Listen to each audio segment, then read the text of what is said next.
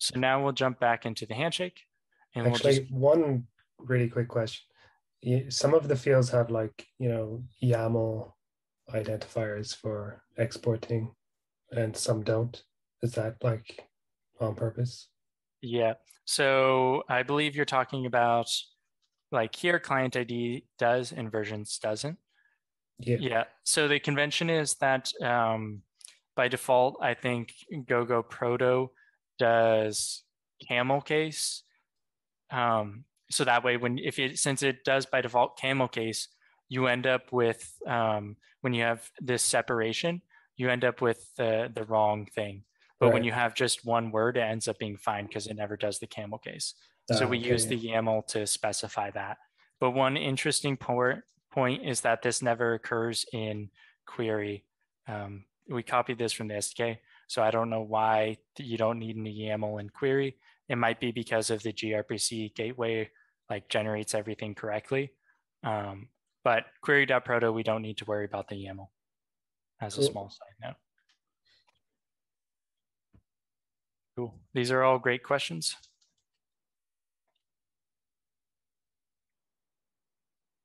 Cool. So now we're going to look at the ConnectionOpenInit. For the most part, it is structured very similar to the spec.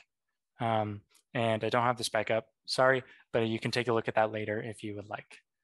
But the OpenInit is mostly just about kind of doing this hello, identifying who we're actually trying to talk to and figuring out what version we want to do. And so if I just zoom out a little bit, we can actually start by where the entry point to this is. So in the SDK, if you don't know, you send messages to the SDK in order to cause some sort of state change to occur. So we have a message ConnectionOpenInit defined, which has some information that a relayer can fill in and send to the chain in order to start this ConnectionOpenInit. So it'll specify the client ID that it wants associated with the connection, the counterparty that it wants to connect to, the proposed version, the delay period, and then the signer is just the relayer. But this message will be passed to the message server, which is in the IBC module's top level. So if we go to message server,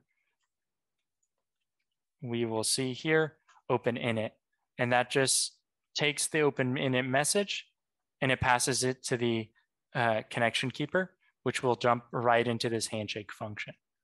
So now I am back in O3 connection and I'm in the keeper and I'm in this handshake.go file. So the entry point there is relayer constructs this message, ConnectionOpenInit, hands it to the SDK, which uses its message server, which routes it to the IBC core module, and the core module routes it to the sub module O3 connection. Cool. So now we have the arguments provided, the client ID that will be associated with this connection, the counterparty, and the version. Those are the main ones we want to look at. So we actually start by just getting our compatible versions.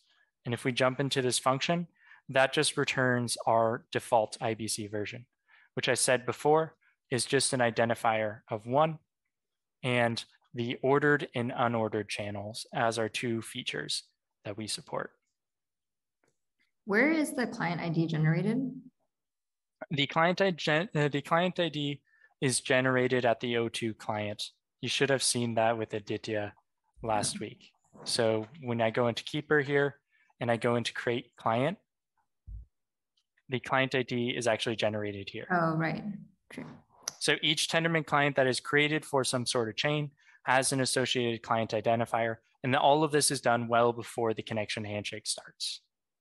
So now when the relayer wants to create a new connection, it is passing in the client ID of an existing client. And it's saying, I want to create a connection associated with this client, which is basically saying who you're trying to talk to, right? Because if you pick a client that's representing Osmosis, that would be different than picking a client that represents Akash. You're kind of specifying the connection information already. So going back to the version, we by default use our default version if the relayer passed in a nil version Otherwise, we check to see the version that they proposed is supported. If it's not, we return an error. If it is supported, then we set that version in our connection. So here on the OpenInit, we're generating a new connection identifier. So just in the same way we generated a client identifier on create client, on OpenInit, we generate a new connection identifier. And the way this is done is just by, we keep a basically a global nonce stored in the connection keeper for all of the nonces used for connections. It's basically just a nonce that we increment every time we generate a new connection, and it begins from 0. So we get basically what the current value is. We create this new connection ID, and then we increment it and set it in the store. Sorry, can you 1 second repeat that again? So for every connection, we increment the counter, right? The connection sequence for every connection that we create. So we always keep in our store the next connection sequence that should be used. Yeah, okay. When we want to generate a new connection identifier, we get that value, we format the identifier with that sequence, which is what we'll return back. And basically we've generated a connection identifier at that point. Mm-hmm. But then we need to increment this next connection sequence, basically just doing ++ on it and update it in the store. Okay. So this is the IBC stored that you mentioned before, and this value is stored in a certain key of that value store, right? Correct. So here you can see that we use the key next connection sequence, and we go ahead and marshal that sequence into a byte, and we just keep that stored. And the next connection sequence is just that string right there. Okay. Ooh. We don't allow concurrent writing to the store. What if 2 connections and all increasing the sequence, and then would it be like? I don't think the SDK allows concurrent writes at all right now. I think that would break how the SDK is structured. Okay. Because I believe everything has to be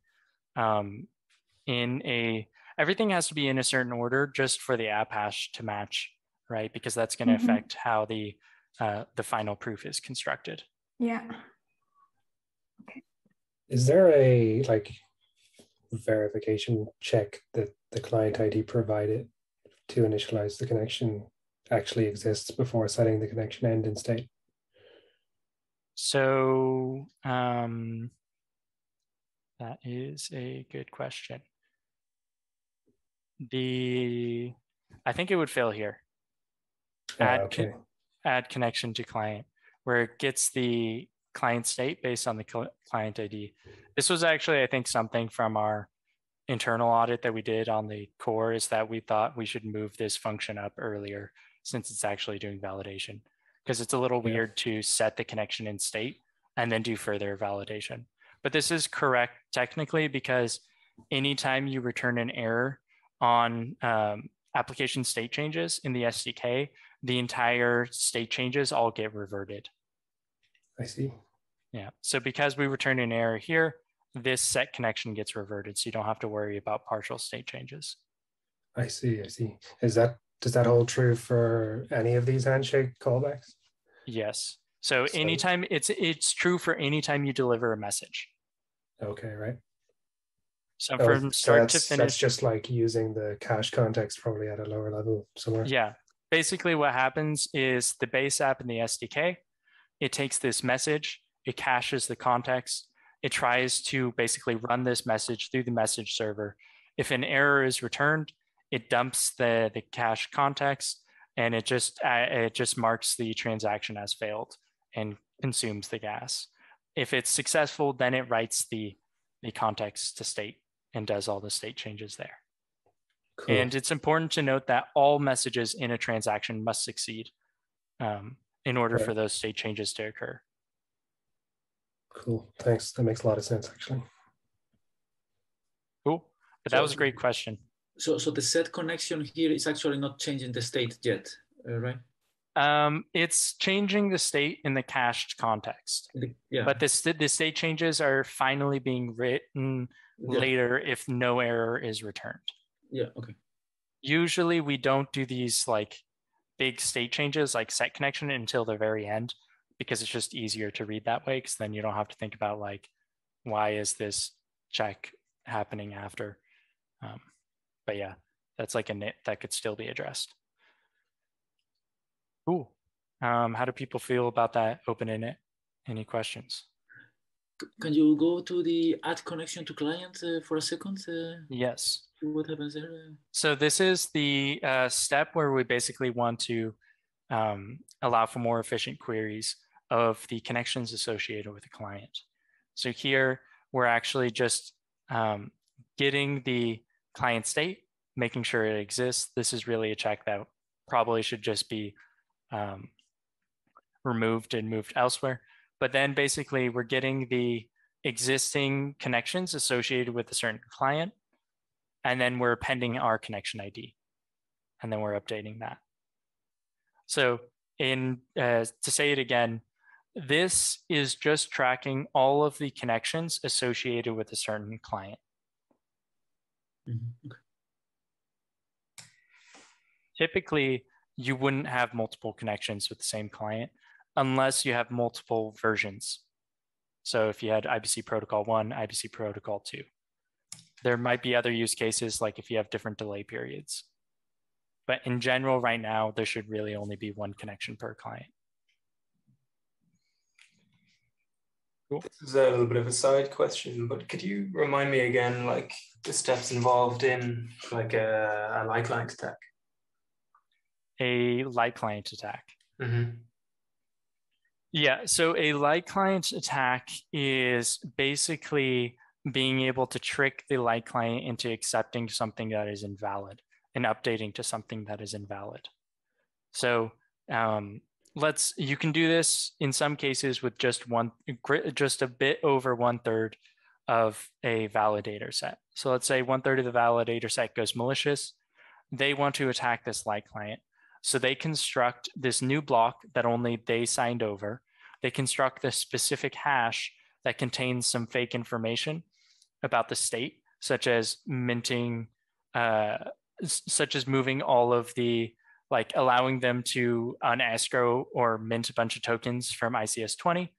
And then they update the light client to this value such that now when they send a packet which says transfer all this fake money into my account, the light client actually processes it and sees it as a valid packet, even though it was produced off of this invalid block. Cool. Thanks. Yeah. Does that make sense? Mm-hmm. Cool. If you have more questions about that, let me know. But it is a little bit tangential to connections. Yeah.